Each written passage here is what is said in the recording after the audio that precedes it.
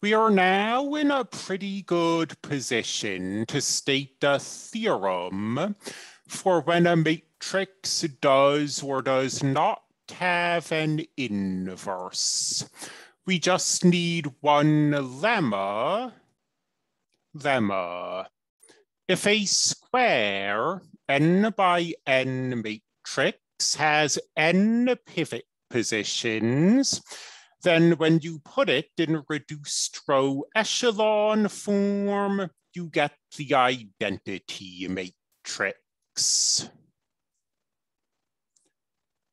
Let's look at this in the 3 by 3 case. Suppose this matrix has 3 pivot positions. When you put it into reduced row echelon form, what will happen? Well, once this is in reduced row echelon form, the leading entries, that is to say the pivot positions, have to go from left to right as you move down the matrix. Every leading entry has to be to the right of the leading entry above it. The only way we can fit 3 leading entries that do that into this matrix is if they're down the diagonal. So the leading entries are 1s down the diagonal.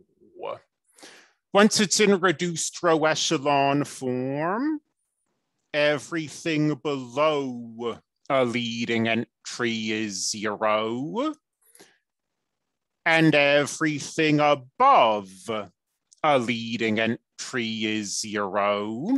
The leading entries are all 1, and you have the identity matrix.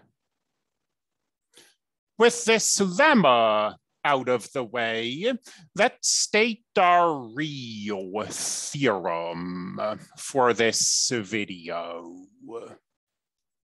Theorem. A is invertible if and only if Gauss-Jordan elimination turns A into the identity matrix I. Furthermore, the same row operations that turn A into the identity matrix turn the identity matrix into A inverse. We will prove this theorem. Suppose A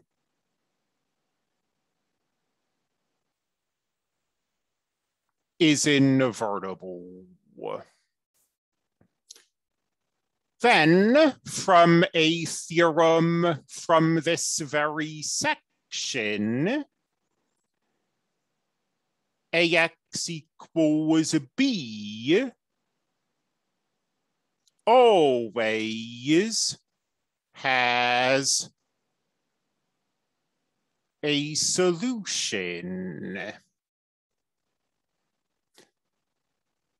Citing a theorem we learned in section 1.4, AX equals B always has a solution if and only if A has a pivot in every row. Now, A is a square matrix if we're talking about invertibility. So if saying it has a pivot in every row means that it has n pivot positions and a square n by n matrix with n pivot positions turns into I when we perform Gauss-Jordan elimination. So there's our proof in one direction. Let's prove this in the other direction and also prove this statement. Say that Gauss-Jordan elimination, which is a series of elementary row operations, turn A into the identity matrix. Here's where we'll use that elementary matrix stuff from the previous section. Gauss-Jordan elimination, that is to say, performing elementary row operations, is the same as multiplying by a bunch of elementary matrices. So we are performing a row operation with each of these products until A has turned into I. Now, every elementary row operation is invertible. We can take this equality and this matrix on the left has an inverse.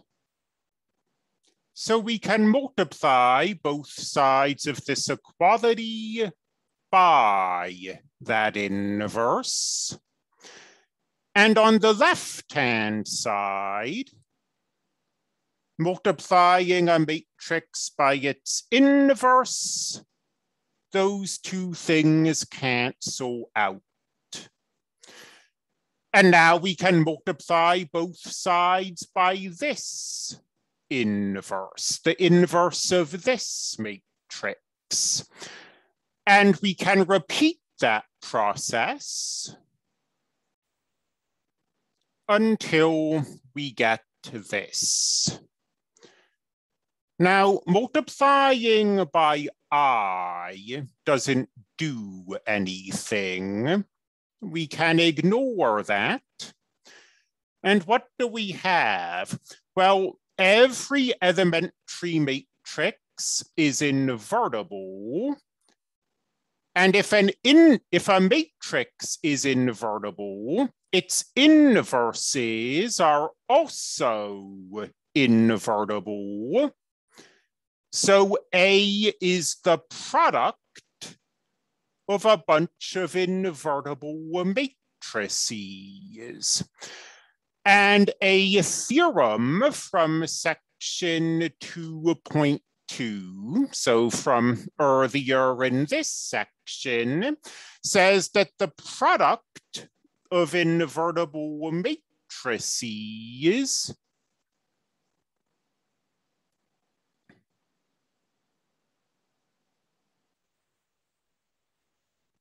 is invertible. So we've proven part of the theorem.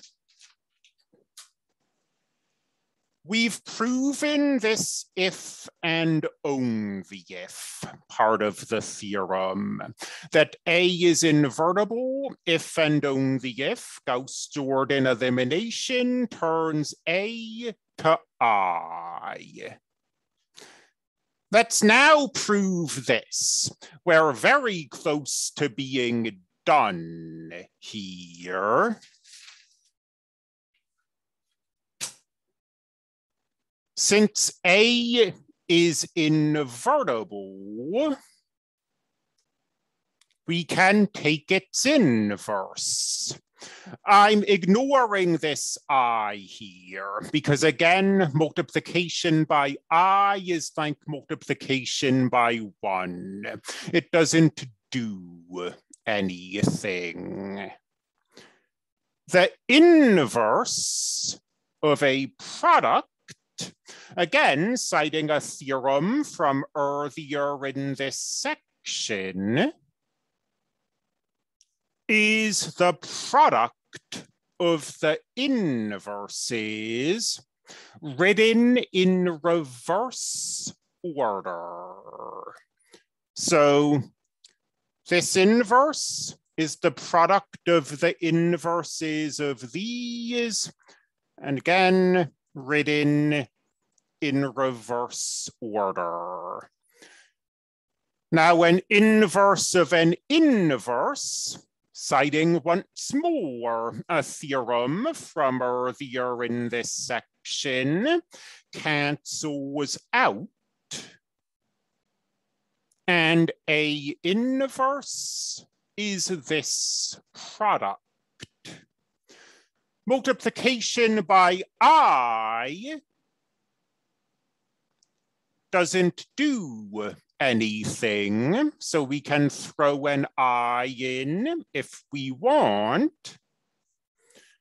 And now we've got the identity matrix I multiplied by a bunch of elementary matrices.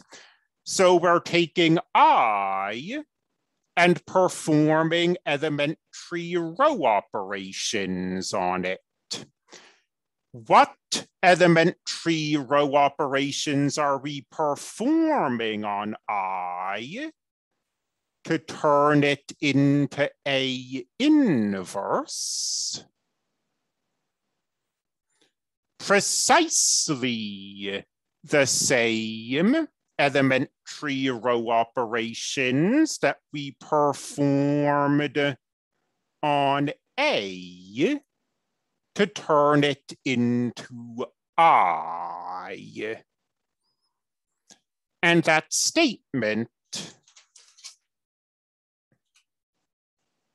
is the second part of this theorem.